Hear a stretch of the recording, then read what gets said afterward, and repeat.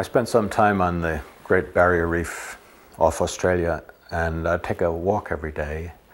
One day I saw a whole lot of starfishes all moving together and wrote this poem called Daybreak. On the tidal mud, just before sunset, dozens of starfishes were creeping.